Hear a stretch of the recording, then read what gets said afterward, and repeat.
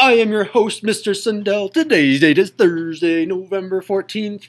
Sergio is our arm wrestling champion of the day. Please write down the date, 11/14/2019. We are defining transformations. Specifically, can anyone read our objective? Julian. Determine transformations from specific properties. There it is. Thank you, Julian. All right, so we have very, very specific properties. Some of them sound weird, and I didn't even list the weirdest one on here because it's like, what is it even it's asking for? When you get to it on the homework, I can talk about it. If you ever see something that says, it is also the diameter of the circle, you can kind of ignore that part and still get it right. But anyway, I just have a bunch of examples for you because I think that's the best way to learn how to do this. Generally speaking, your strategy is this. Somehow draw a diagram of what it's saying. Through that diagram, you should be able to figure out if it's a reflection, dilation, rotation, translation. It should be not too hard, but you do need some practice at it. So here we go. A certain mapping in the xy plane has the following property. Each point P has coordinates xy, so just choose a random point P. And then it's going to change to negative xy. Is it a reflection, rotation, or translation? So someone choose a point. Just like shout it out. A point, something, comma, something. 1, 1, 1. You can also guess the answer and we'll see if we're correct. Reflection. All right, let's see if it's a reflection. 1, 1. Well, if it was positive 1, positive 1, it now changes to a what? Shout it out. Negative 1. Oh, never mind. Comma 1. Negative 1, 1. So it looks like, just from our first point, it could be either a reflection over this line, it could be a rotation around this by 90 degrees. We're not quite sure. Let's do another point, right? Choose another random point. Someone go. Negative 4, 2. Negative 4, 2. I like it. So I have negative 4, 2. Oh, wait, negative 4, negative 2. Let's just, oh yes, that's the wrong point. Negative 4, That's teaching. wait, you want to do this point down here? Negative 4, negative 2? Yeah. Okay. Negative 4, negative 2. I thought I wrote that on the wrong point. All right, so this is going to change to what? If it was negative 4, negative 2, I have to add an additional negative. So it's going to become what? Someone aside from Andres? Double negative. Double negative, which is a Positive positive x. So it's a positive 4 and negative 2. So positive 4, negative 2. Oh, that's definitely not a rotation anymore. Can you guys see what it is just from those 2 points? Reflection. It is indeed a reflection. It's a reflection over the line x equals 0. I mean, you did guess it correctly, but yeah, sure, we'll give it to you. It's Andres' call. It is a reflection. It is A. So just keep listing points following the rule. See what it is. If you need another point, just list another point. See what happens. Are there questions on how we did example 1, Sergio? What would be a translation if I had something like x plus 2y? That would be a translation. Let's try another one. Example number 2. Eder, I will make you stand up if you keep putting your head down. A certain mapping in the xy plane has the following property. Each pair of points A and B is mapped to another pair of points A prime, B prime, such that A prime, B is a rhombus. Whoa. First of all, what is a rhombus? Can someone draw a rhombus off to the side of their paper? Let me circle around the classroom now, see how many people can draw a rhombus. So a rhombus, I think of it as a square that someone sat on. So it's a square such that these are all the same lengths, but it's not 90-degree angles. Well, I mean, it could be 90-degree angles, but they have to be parallel, and they have to be the same lengths. It's a square. Someone sat on the square. There's a rhombus. So let's just make a rhombus somewhere. Okay, I'm going to have a point here and a point here. We have to be careful about actually making it a rhombus. The way to make sure it is actually a rhombus is to make it a square, because a square is technically a rhombus. So I'm definitely sure that this is a rhombus because it's a square. So I'm going to label these, this was A and B, sure. Which means it should say A, B, B prime, so this has to be B prime. I'm just reading these in order. A goes to, wait, sorry. A goes to A prime, so A goes to A prime, and then A prime goes to B prime, so from A prime to B prime, and then B prime to B. So this shape right here is a rhombus. It's technically a square also, yes? Wait, isn't that uneven though? Because isn't A prime supposed to be in 2, 2? No, I mean each of these, I'm counting 3 squares, 1, 2, 3, 1, 2, 3, 1, 2, 3, 1, 2, 3. Oh, okay, never mind. Yeah. It's good to check though, thank you. This is a rhombus. So how did I get from A to A prime? How did I get from B to B prime? It's definitely not a reflection. It's definitely not a rotation. Therefore, it is a translation. Sorry, I'm very inconsistent with my rules and shouting out, aren't I? What do you guys feel should be appropriate? Do you guys want to shout them out, or do you guys want to raise your hand? Well, it depends. Like if it's like if you just like ask a question like that, you should let people shout it out. So if it's an easy question, I should. If it's an easy question, you should let people shout it out. If it's a harder question, a harder question or multiple choice, you should make people raise their hand. Should I always say raise your hand or shout it out every single time so you guys know? Yeah. Okay, I'll start doing that. Sorry about that. I'll be better. Okay, it is a translation. I'll be better.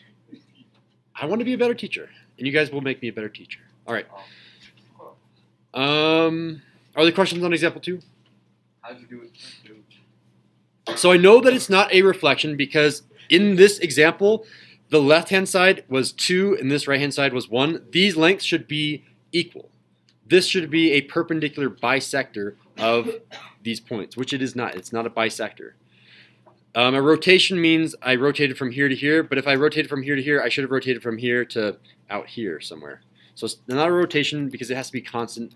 The only thing left is a translation. And that makes sense. I translate 3 to the right. I translate 3 to the right. Or I could have translated down 2, right 1, down 2, right 1. Let's try example number 3. All right. Ooh, we have 2 properties now. Each point on the line y equals 2x minus 1 mapped to itself. All right. Well, first we got to graph 2x minus 1 then. So, can someone give me a quiet raised hand for a point that is on the line 2x minus 1? And if you guys shout this one out, since I said raise your hand, I'll just take some HP. I think that sounds fair. Jose. Negative 1 is a point on the line 2x minus 1. Can someone else give me a quiet raised hand for another point that is on the line? Andres, yeah. Yeah, go for it. You get XP either way. 2 x squared. I need 2 points. I need like something comma something. Oh. What is another point that is on the line? Like on the white or on the line 2x minus 1. 2. 2 comma. 2 comma. Just 2. Just 2. 2 is not a point. 2 comma 0. This point is not on the line 2x minus 1, but I'll give you XP for trying. 2 comma negative 1. 2 comma negative 1 would be right here, which is still not on the line, but good attempt. Fernando, you want to give it a shot? 0 comma negative 2. 0 comma negative 2 right here? Yeah. That is not quite on the line. You still get XP for trying.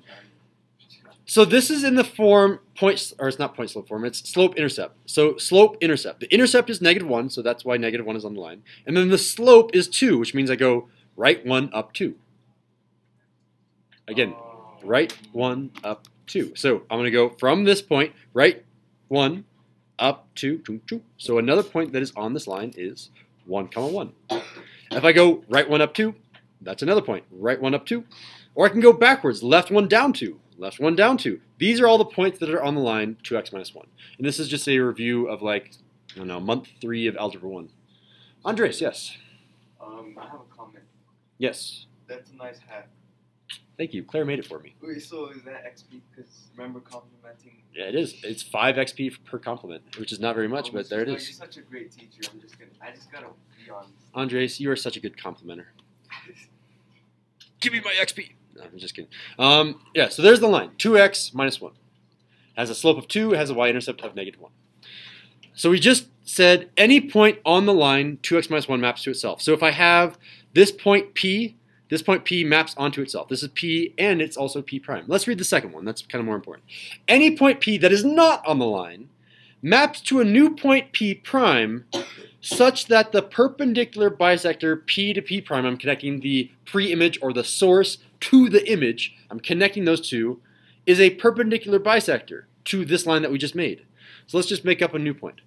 I'm going to choose, I don't know, this point right here, negative 1, 3. That's actually not the best point. Sorry. Let's choose this point right here, negative 1, 2. That is a point that can be a perpendicular bisector. Perpendicular by default means that you have an opposite reciprocal slope. and that is a fancy way of saying if my slope was 2 over 1, my perpendicular, I'll write perpendicular here, my perpendicular line must be negative 1 over 2, because I flip it and make it negative. Perpendicular means flip it, make it negative. So if I have a slope of negative 1/2, I could go right 2, down 1. Right 2, down 1, boink. Right 2, down 1, boink. That means if this was P, this is P prime down here. I know that this is a perpendicular bisector because if I draw it out, it looks right. In the instructions it says connect P to P prime. You should have this line segment P to P prime. I just made that line segment. Is this line segment a perpendicular bisector? And the answer is yes. Check it out. 90 degrees right here. And these are both the same length, so I just put little tick marks here.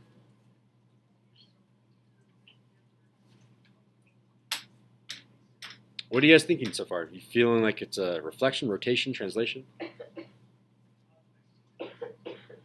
What are you guys feeling? Quiet raised hand, take a guess. Jose just did the last one. Andres has been participating a lot. I still appreciate you guys raising your hands. And you guys are my backups. Does anyone else have a feeling on what this is going to be?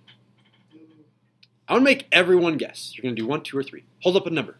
Take a guess. 1 is reflection, 2 is rotation, 3 is translation. 5 is I don't know. So Andres does not know. The correct answer, let's see. Most people I see 3, 2, 2, 1, 1, 1, 2. Let's do one more then. Let's choose a point like this. Let's choose a point, I don't know, -4, 1. Again, it should have this slope -1/2 because that will make it perpendicular. So if I go -1/2, that means I go 2 to the right. I'll write this down. 2 right, 1 down. So 2 right, 1 down, chunk. 2 right, 1 down, chunk. I have to go the same distance. 2 right, 1 down, chunk. 2 right, 1 down, chunk. That means that if this was, I'll call this one Q, I guess, this point down here would be Q prime.